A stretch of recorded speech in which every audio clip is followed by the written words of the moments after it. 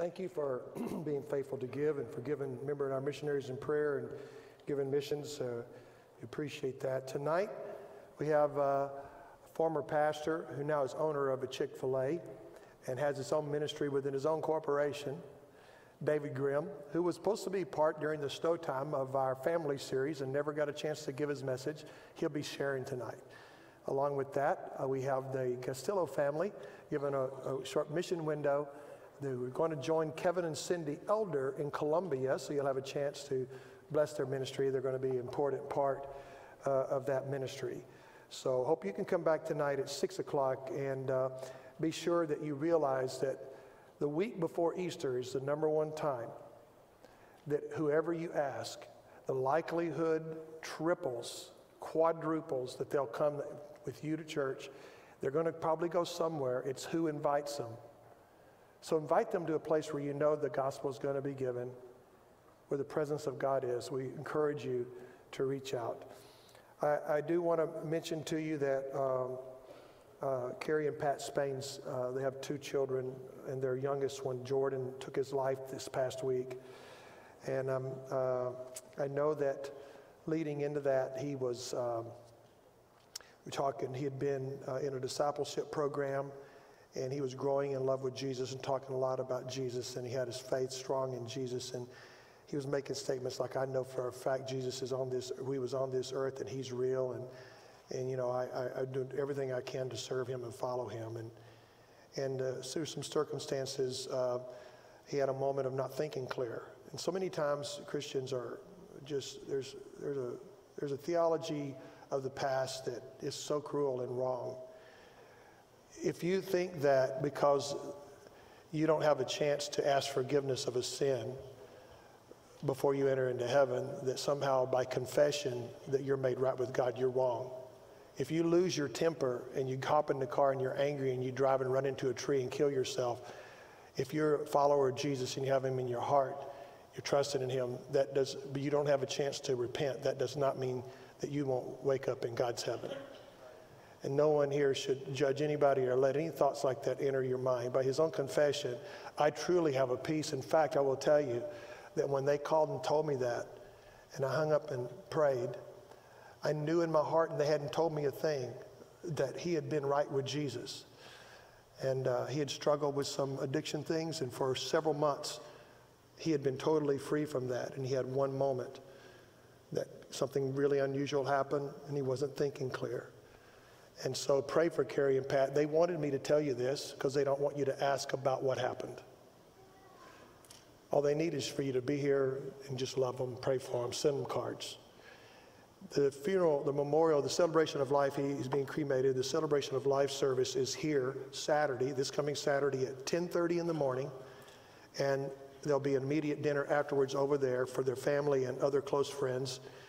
And so if you can help with food, Jen Sadoff is our funeral meal director, and there are a few other people that you could talk to because Jen is out of town. If you could help bring a food that will help her because she's out, if you could help bring a dish. And Carolyn Hawkins is here. If you find her, she can write your name down and pass it on to Jen. Is that okay, Carolyn?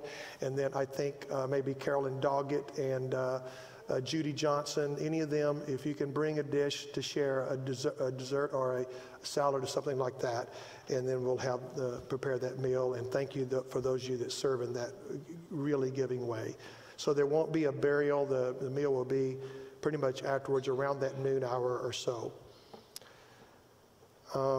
It's a very hard thing. You know, my son was very close to Jordan growing up, and our family was close to their family. So it's very stressful. At the close of the service, I'm going to greet for a little while, then I'm going to leave. I'm driving to Texas to see my mom. I'll be back Good Friday night. I'll see you all Easter Sunday. I'll be praying for the choir and the orchestra because I won't get here in time for the Friday night ministry of that. If some of you can come Sunday night to the musical and you would volunteer to help Pastor Anna on Friday night with the little children, whether it's babies, 2s, 3s, whatever the age is, then would you just see Pastor Courtney, Pastor Anna, any of us pastors will pass the name or call the office. Appreciate that. I don't know if Erica found it or not, but she's looking for a Daniel Boone Coon hat. If you got a Daniel Boone Coon hat, call Erica Lippincott. I made a little prayer list here, really on my mind this week, the widows and the widowers. I know who you are. I think of you. I wake up sometimes in the middle of the night and some of you are on my mind. And I look out this morning and some of them are missing. It's hard sometimes to come alone. Would you all be mindful to watch out for them? Remember to pray for these people. I wrote down Betty Green, Harold Edeker, Brenda Dakey, Junior Van Gorp, who's had a heart deal, but he's doing really good. Both Ray and Nevy are sick. Nevy recovering from a heart procedure, and Ray, I think, has a flu or something, Roe. And Leland's here, but continue to pray for him. Susan Cruikshank, John's wife, is very sick this week. Cheryl Dexheimer, Jerry Burns, who has a heart condition, and Cheryl's fighting cancer. Jerry Burns, who has a heart condition and not sure what to do at his age, and he's pretty discouraged, so you reach out to Jerry. Con Githens, who continues to struggle with his health. Nancy Morris, fighting that cancer.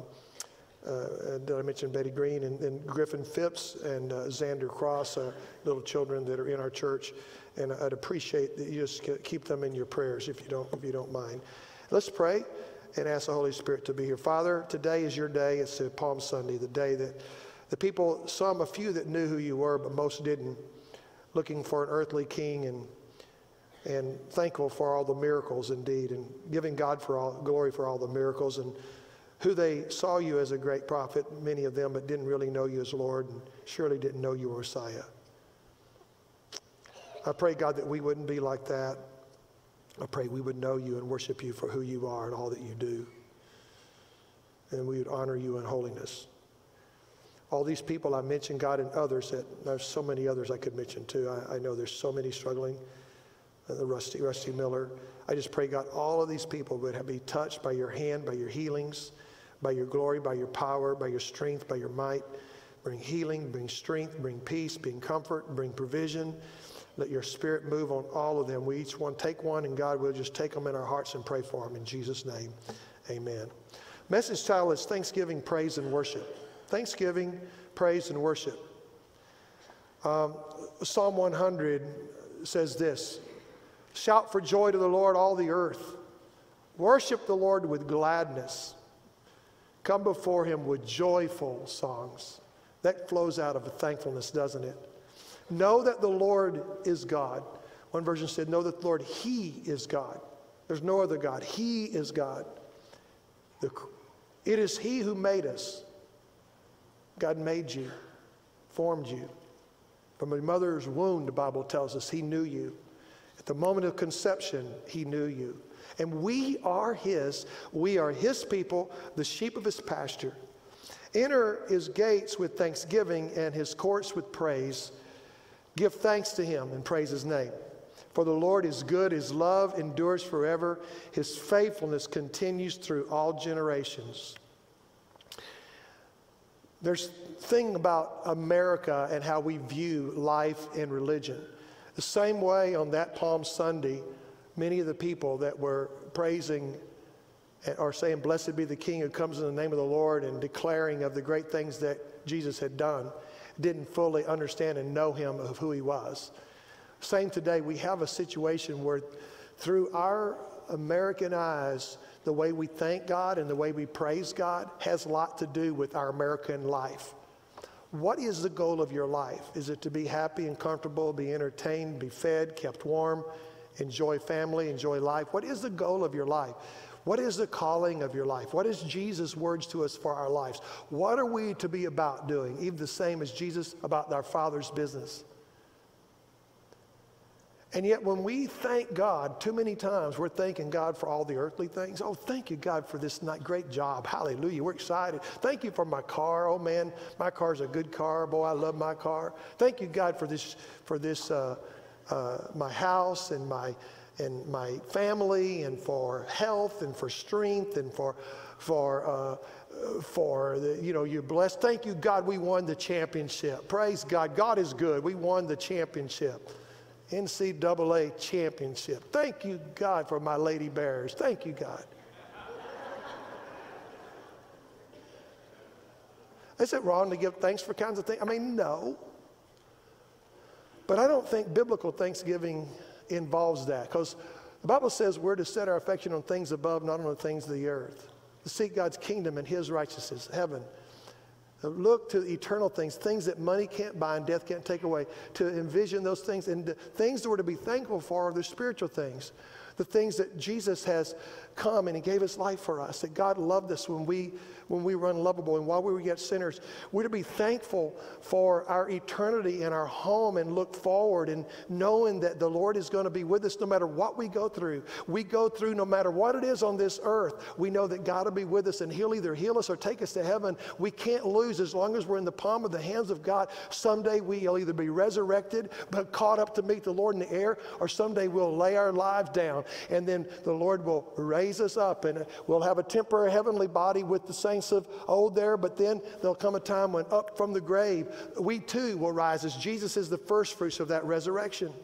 And we need to be thankful for the things that are heavenly minded, the spiritual things. Do you get what I'm saying? Because if we hang our basket on how good God is based on earthly life, Jesus already told us in the world you're going to have tribulation. There's going to be trouble. Job is a great example.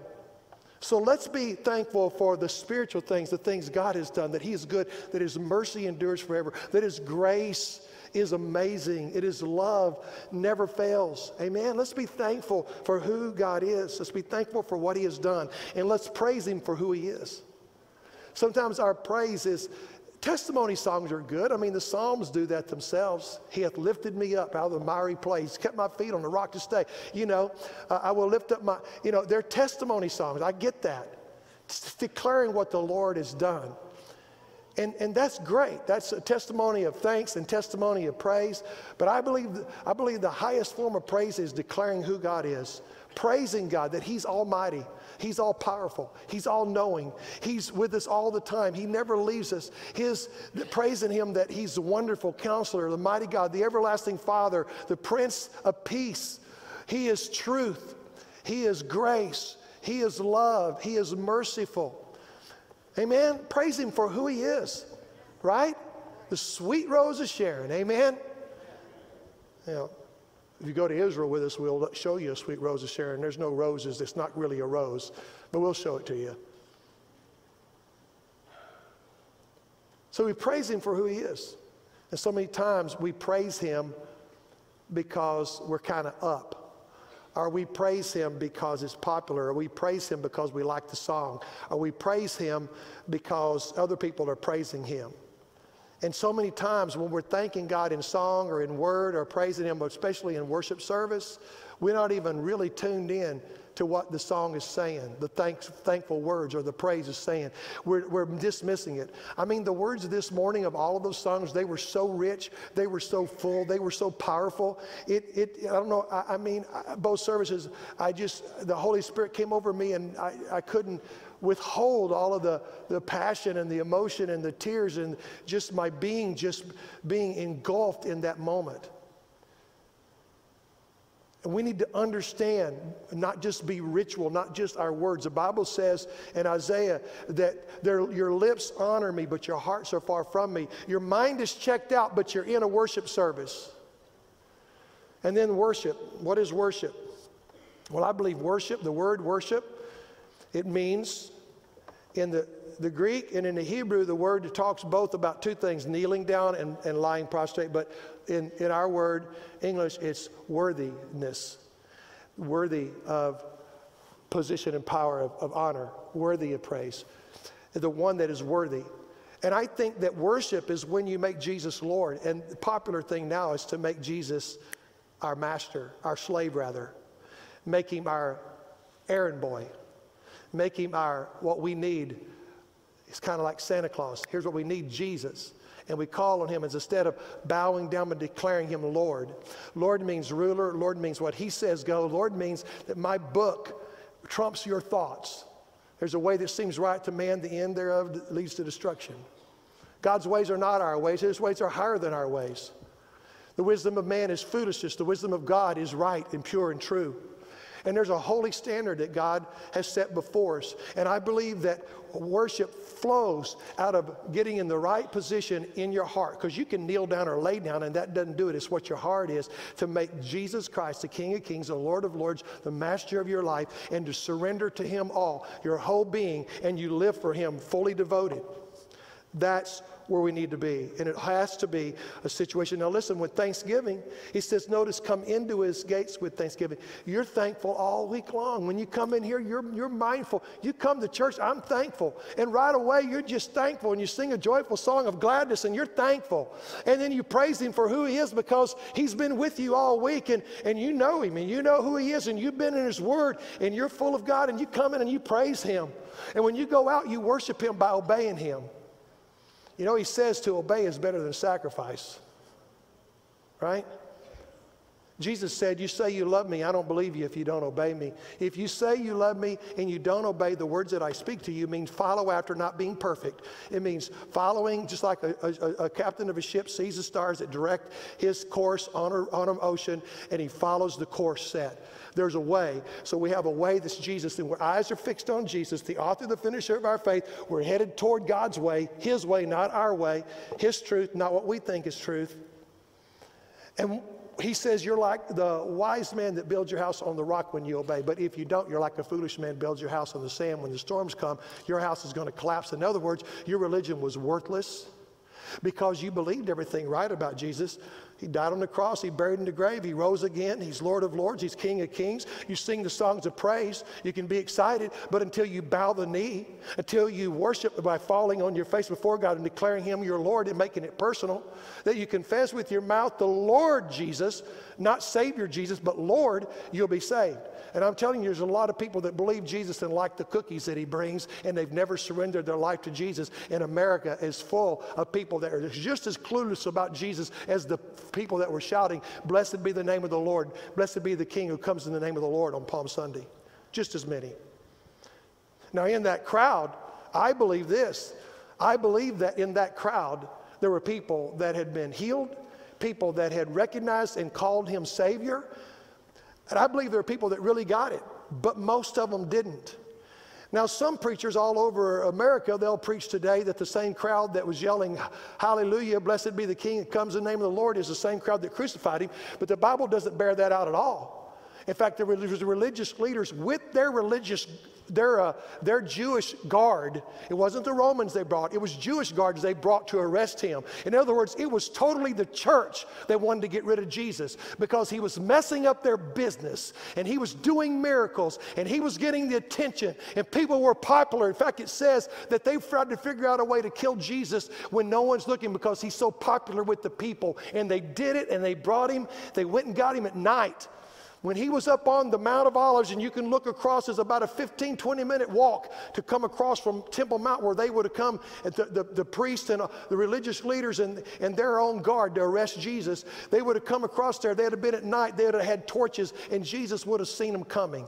It would have taken about 20 minutes. I've stood right there and looked at it and thought about it. About 20 minutes at the most. If you're crippled, 35. That'd be me. And Jesus could have run, because right on the other side of the Mount of Olives was Bethany. Bethany's where Martha and Mary and Lazarus lived, and he visited there and stayed there often.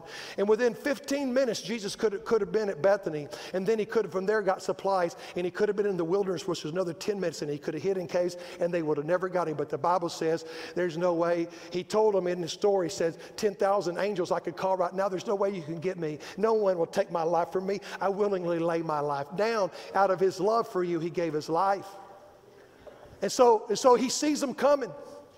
He sees them coming, and he willingly submits to the will of God. That's what we need to do, is willingly submit to the will of God, even when it's inconvenient, even when it hurts, even when it costs you something.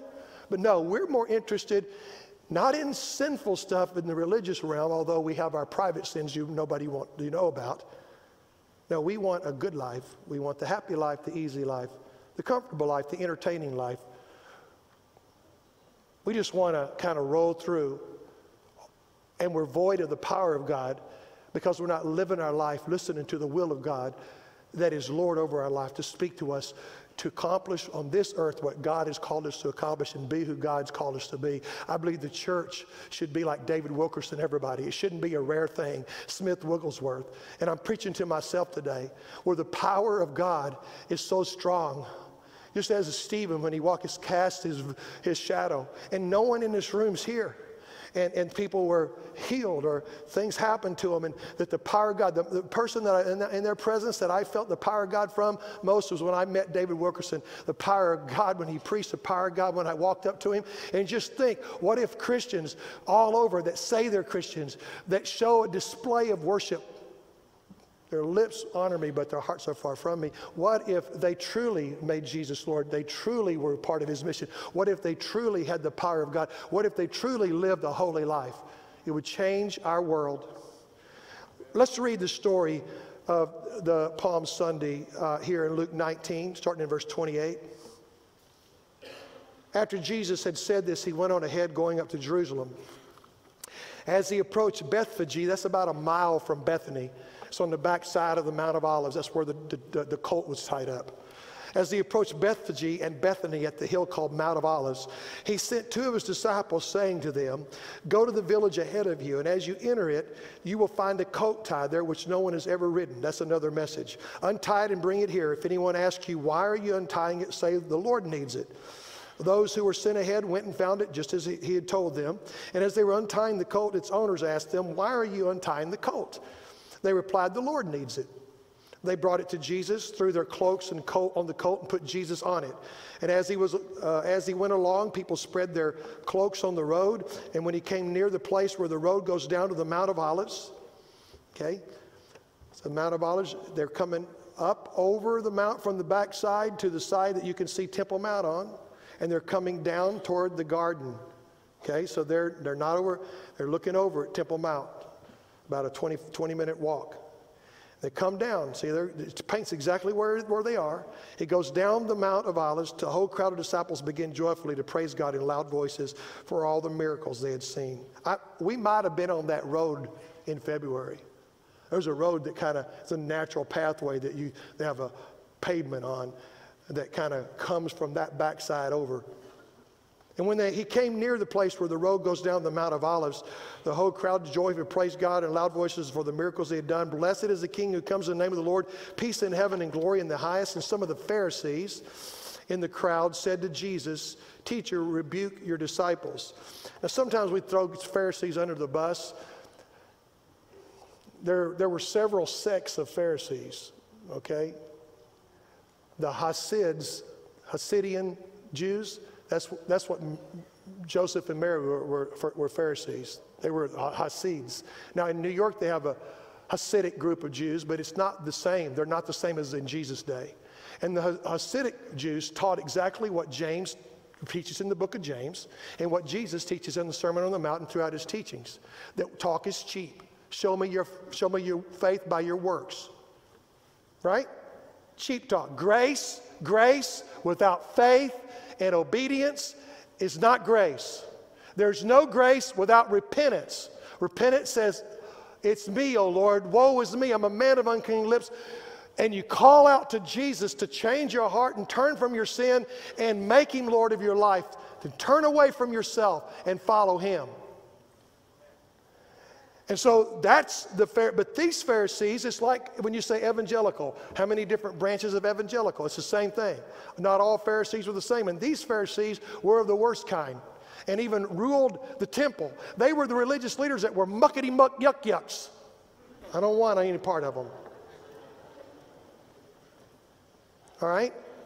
So they said in the crowd to Jesus, "Teacher, rebuke your disciples." "I tell you," he replied, "if they keep quiet, the stones will cry out." Wow, what a statement. Are you kidding me? He's asking to get crucified, isn't he? As he approached Jerusalem and saw the city, he wept over it. Do you think that Jesus looks at the American church and weeps over us?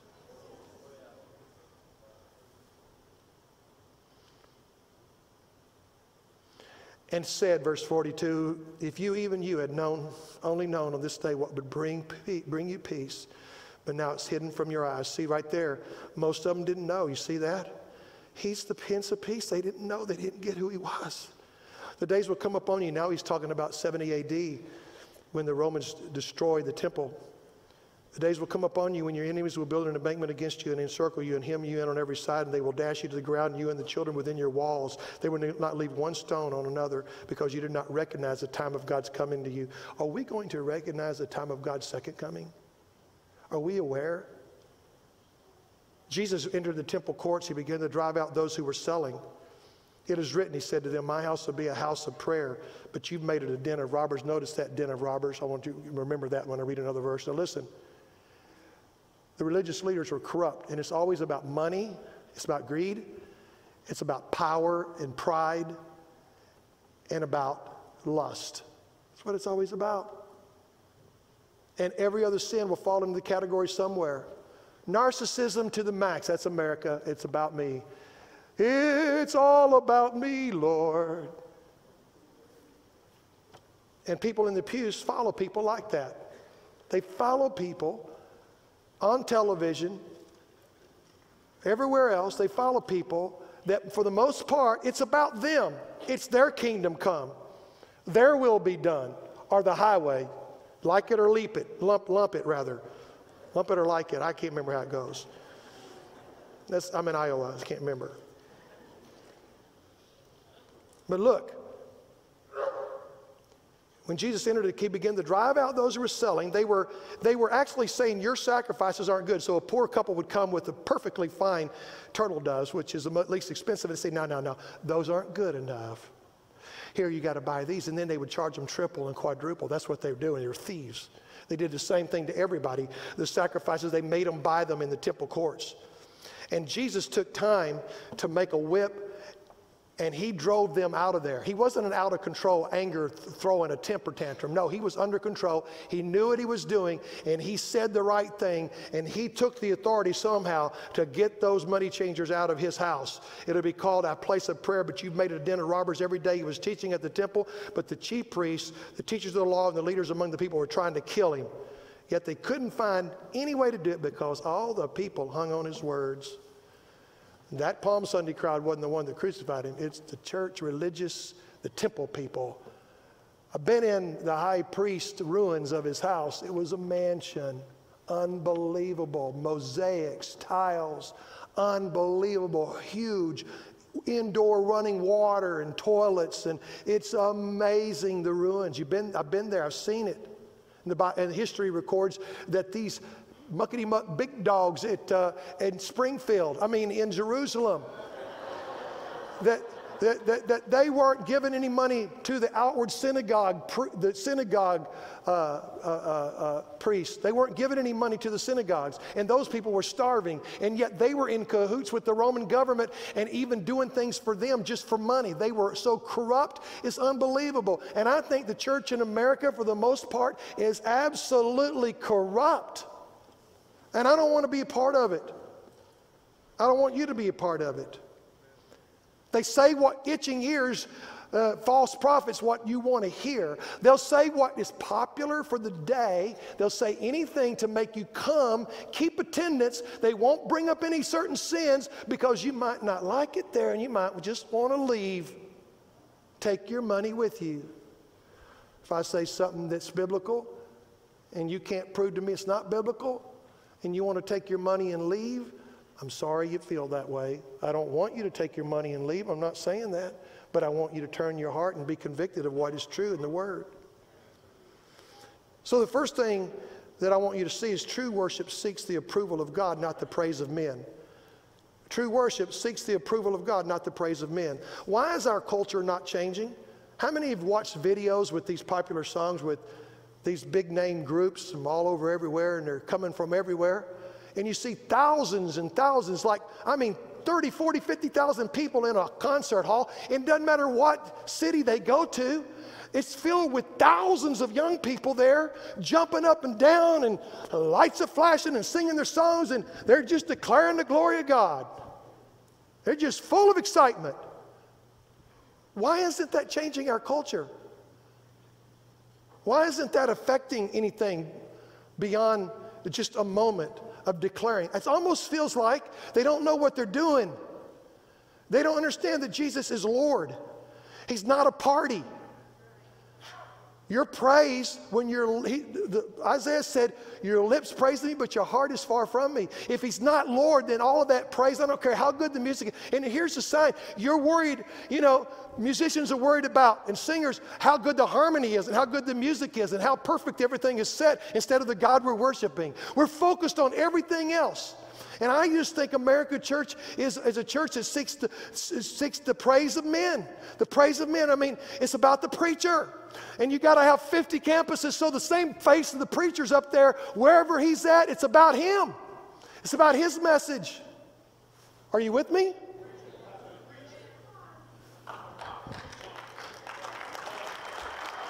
It's about the singers. It's about the musicians. It's about their talent. It's about everything else that we do. It's not about God. It's a pop culture, man-centered religion. And true worship seeks the approval of God. It's not the praise of men. Matthew 6, Jesus dealt with the whole idea of what we do, the motive behind it, the heart behind it. And it has to be the heart that Jesus Christ is Lord. And when he's Lord, then our acts of righteousness are done in such a way, it's not drawing stuff. See, humility doesn't put this person to put themselves down. Humility thinks of others. Humility doesn't even mention self. It's not about self. It's about God and others. That's humility.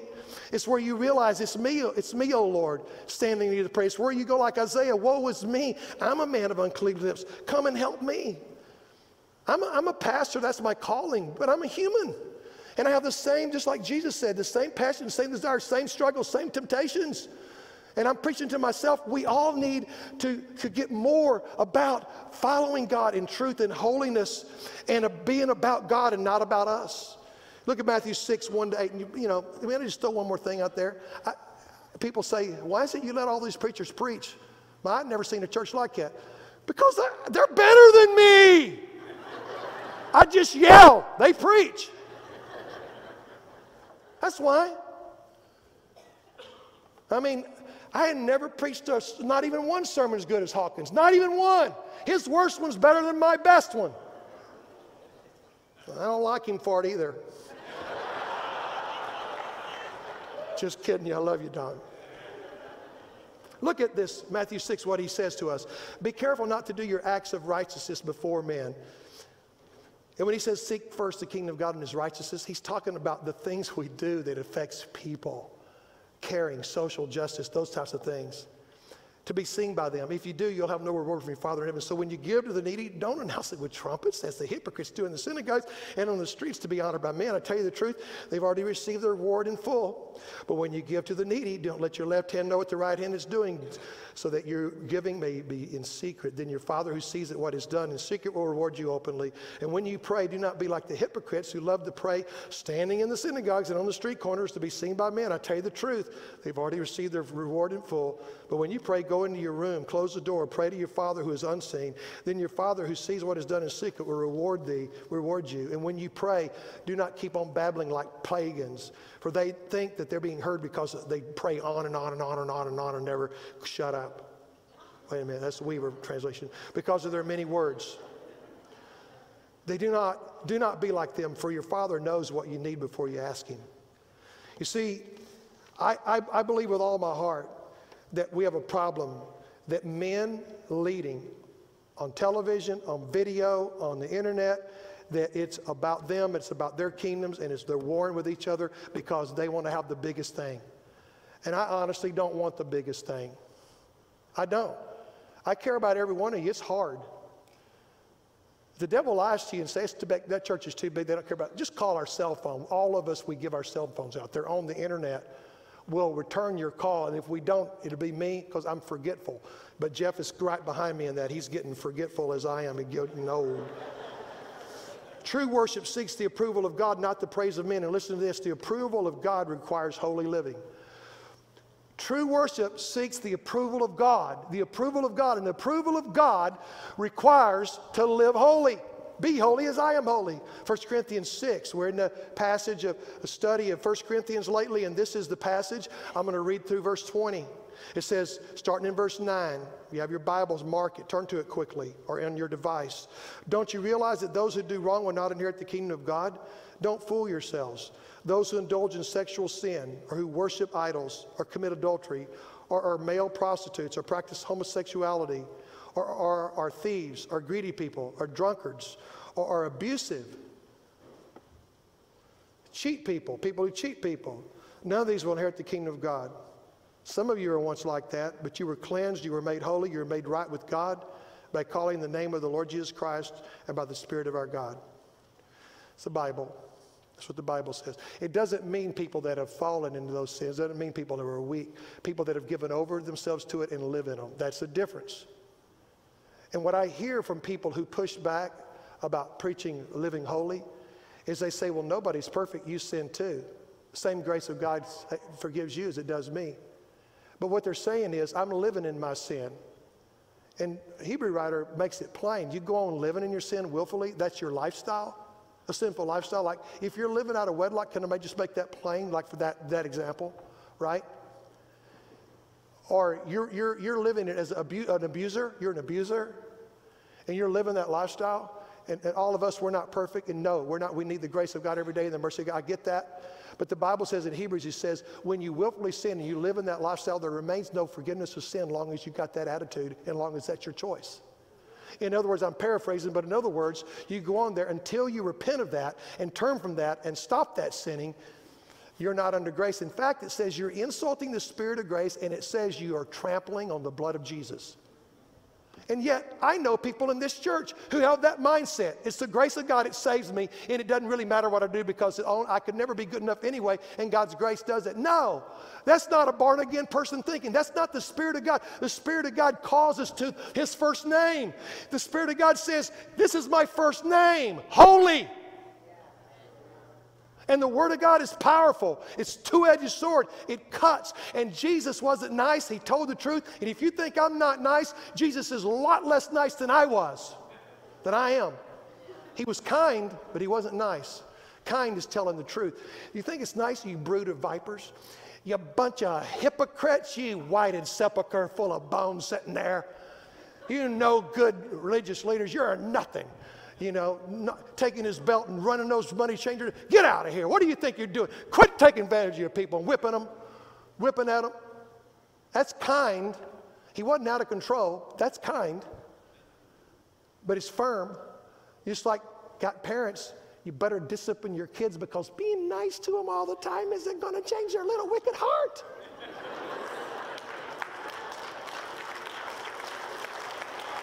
Kindness corrects. You got a sinful, selfish kid. Every kid is born narcissistic. They're the center of the universe. You got to break them of that and see that they need Jesus to change that heart every time. Point them back to Jesus.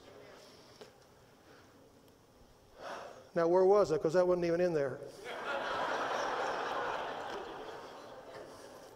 Verse 12 of 1 Corinthians 6.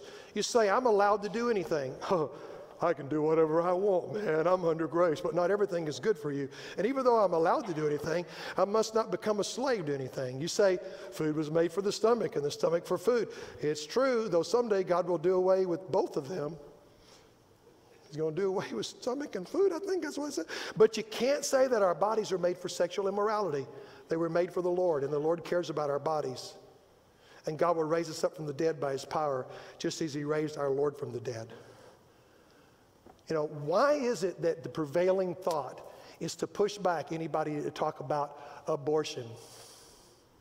I mean, some of the states, the things they're passing, there's been some positive things too. Unbelievable. Life begins at conception, folks. The Bible says that. I don't know that. I'm a scientific, not bright.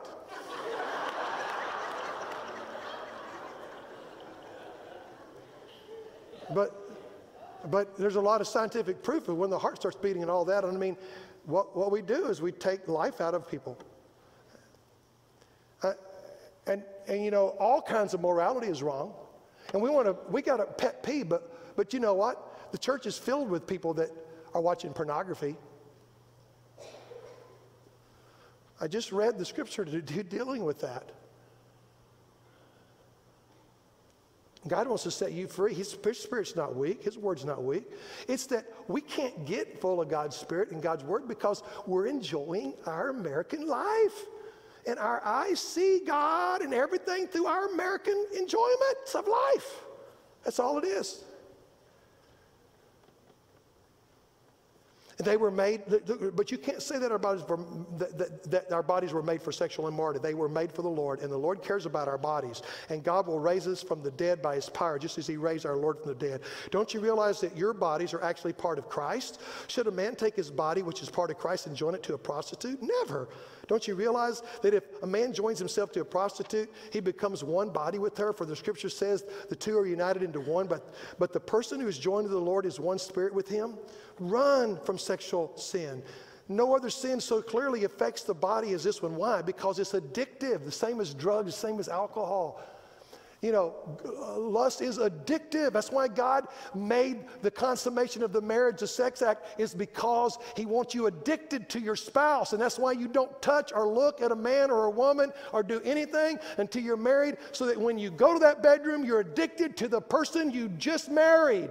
And when you think pleasure, you think that person. Run from sexual sin, because it affects your body. Don't you realize your body is a temple of the Holy Spirit who lives in you, was given to you by God? You don't belong to yourself. Verse 20, for God bought you with a high price. That's the blood of Jesus. So you must honor God with your body. But God shows His anger from heaven against all sinful, wicked people who suppress the truth by their wickedness. They know the truth about God because He made it obvious to them. Now I think that's picking up maybe in Romans. Is that? Am I in Romans there? 1:18. Anyway, I'll pick up that because I'm pretty sure that's in Romans. Listen, here's the thing. The Bible says that we're to offer, that to be transformed by the renewing of our mind, by the Word of God. Don't be conformed to the world, and to offer your bodies as a living sacrifice. When He talks about sacrifice, He's going back to the sacrificial system of the priest, where they would bring animals to offer for their sins. And for us, when we come to Christ out of thanksgiving and out of praise for the fact that we're clean before Him, we offer our bodies. In other words, we say, here we are, we stand clean before You. We live pure before You. We don't give our bodies over to sinful desires. Bottom line. All right, so I'm a little bit confused, but I think I'm in Romans 1:18. God shows His anger from heaven against all sinful, wicked people who suppress the truth by their wickedness. They know the truth about God because He's made it obvious to them. For ever since the world was created, people have seen the earth and sky. Through everything God made, they clearly see His invisible qualities, the eternal power and divine nature. So they have no excuse for not knowing God. I mean, it's obvious. Look around. Open your eyes. People that say there is no God, come on. I challenge you. First off, go to Israel, study the land, study archaeology. Tell me that Jesus didn't live. Tell me that David wasn't real. Tell me that Moses wasn't there. Tell me that Abraham and Sarah wasn't there. Tell me that all of that wasn't there. Look at the geography of the Bible, because the Bible is full of, there's also history books. There's also even record way back of ancient literature that declares this book is true. You don't need faith to believe the book. And God speaks to all mankind through His creation, through His power, through His glory. You just don't want to be under the power or authority of God. You just don't want to worship by bowing down, by falling on your face before Him, by making Him Lord and King. You want your own life. And so when you're going to be stubborn, when God is revealing Himself that way, and you know that God is God, this is what it says in verse 21. Yes, they knew God, but they wouldn't worship Him. They wouldn't fall before Him. They wouldn't kneel before Him. They wouldn't call Him Lord. They wouldn't worship Him as God or even give Him thanks. And they began to think up foolish ideas of what God was like. And as a result, their minds became dark and confused. Claiming to be wise, they instead became utter fools.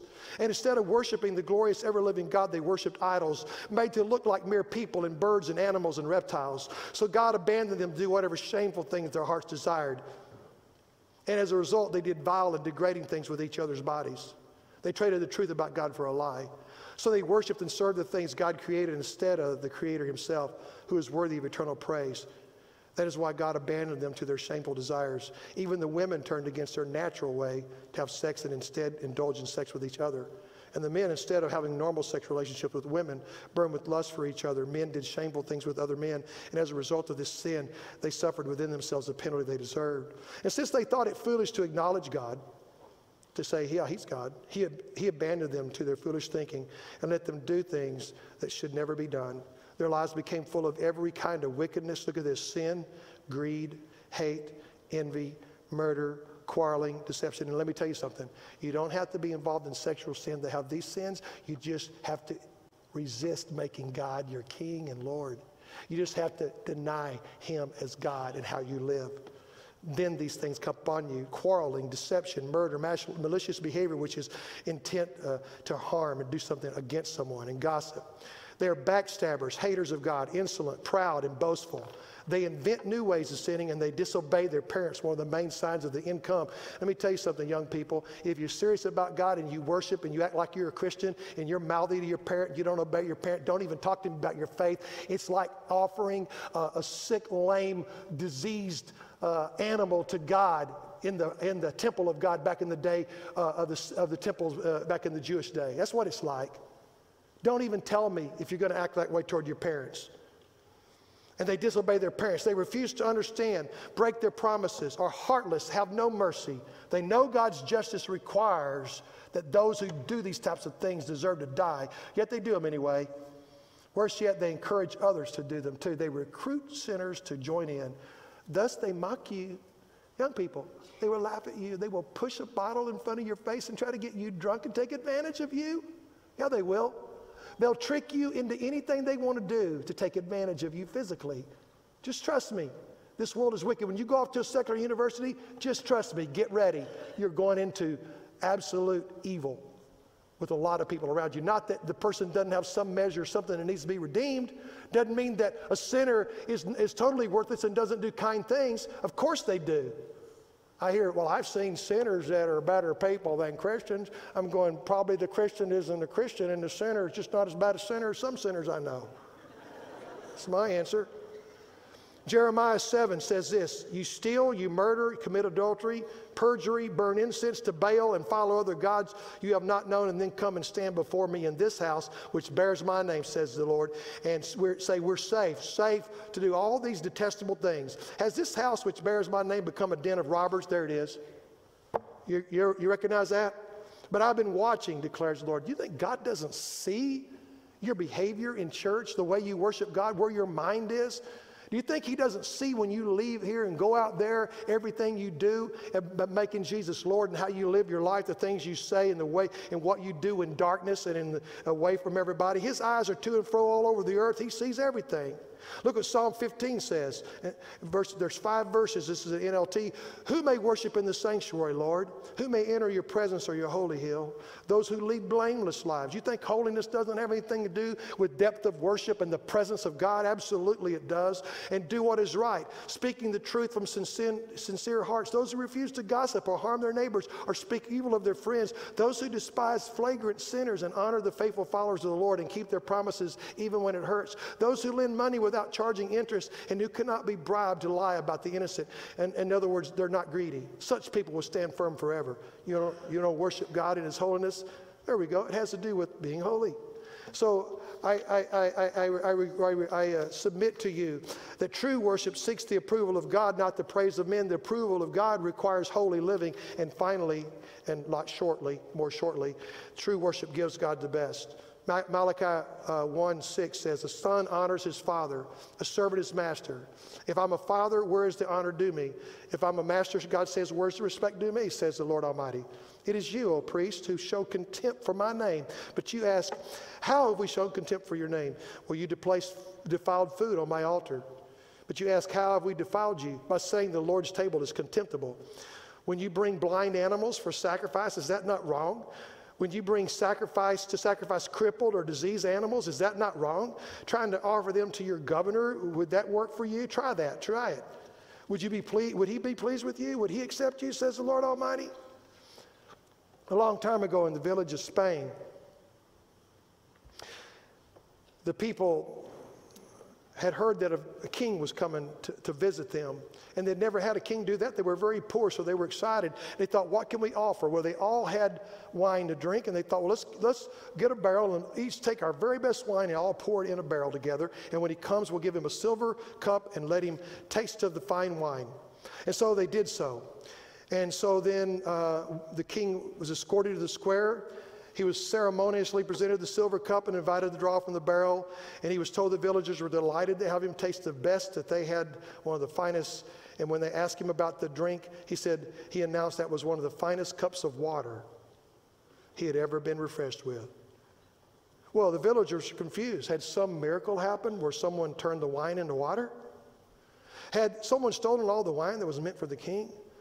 Well, something quite different had taken place. Each villager had reasoned in his mind, I'll withhold my best wine and give water instead. There'll be so many cups of excellent wine poured into the barrel that mine will never be missed. After all was said and done, the king was left with a town full of people who simply went through the motions of showing their love and admiration of him. Are we like that? Isaiah 29:13, these people come near to me with their mouth and they honor me with their lips, but their hearts are far from me. Pastor Brett, will you come? If you're here this morning and you need to make Jesus your Lord and you need to bow before him, you need to fall before him, you need to walk out of this place and determine what I do in church, what I do when the music turns on is like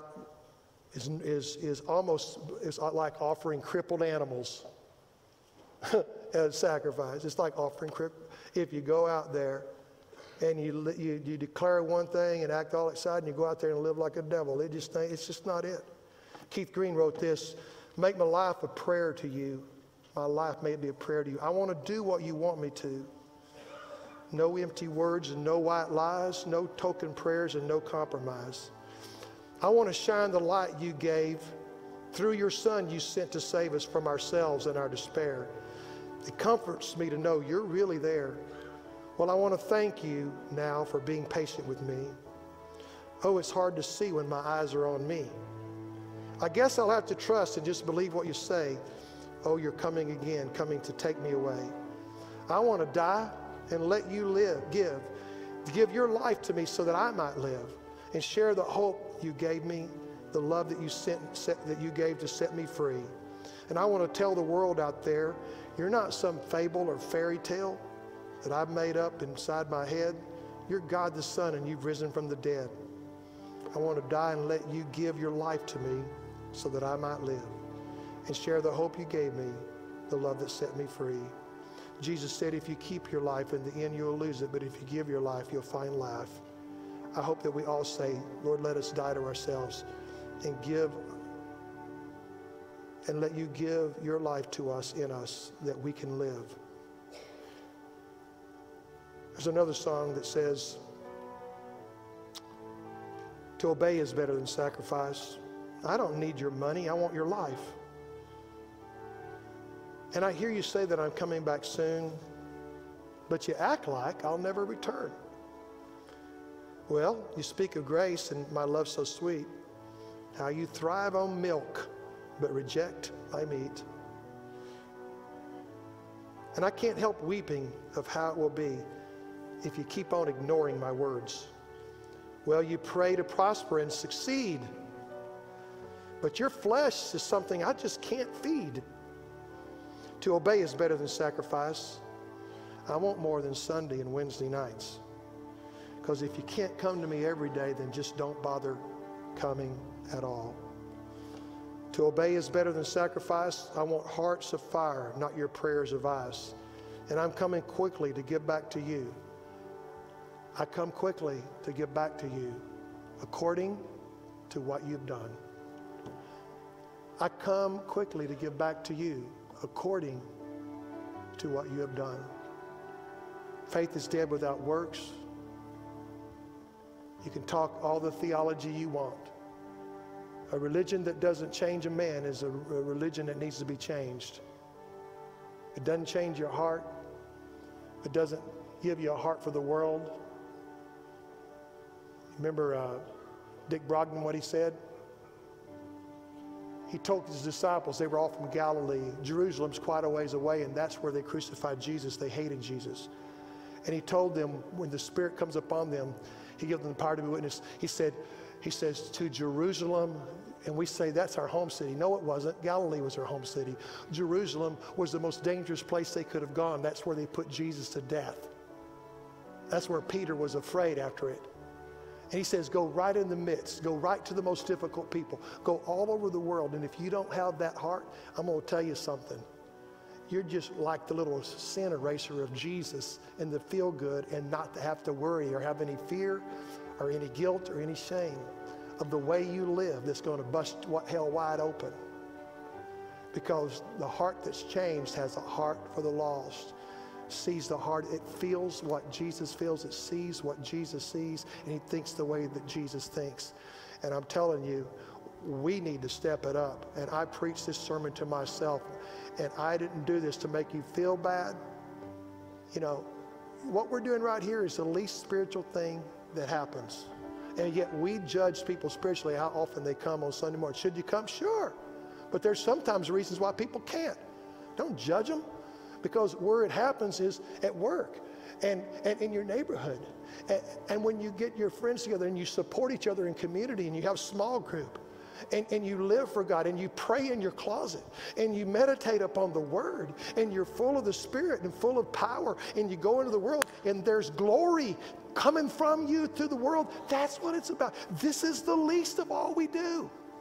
And yet we make it the pinnacle. Do you hear me? Go be the church. Now here's how we're closing. Write down 3 things that God speaks to you. Say, God, show me 3 things I need to quit doing and 3 things I need to start doing. If you got a pen and paper, write it down. If you don't, close your eyes and memorize it.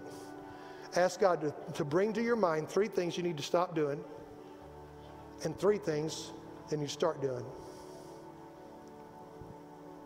I don't want to hear that one, good Lord. I'm telling you. Number 1 thing he says to me, it's hard. He's asking me what he's asking me is hard. How about submit? Lord, you prayed in the garden. Is there any other way? But yet let this cup come up. The thing that's inconvenient, the thing that's hard, the thing that's pains, the thing that's sacrifice. God, we obey to follow in it. Listen to God speak, put thoughts in your mind.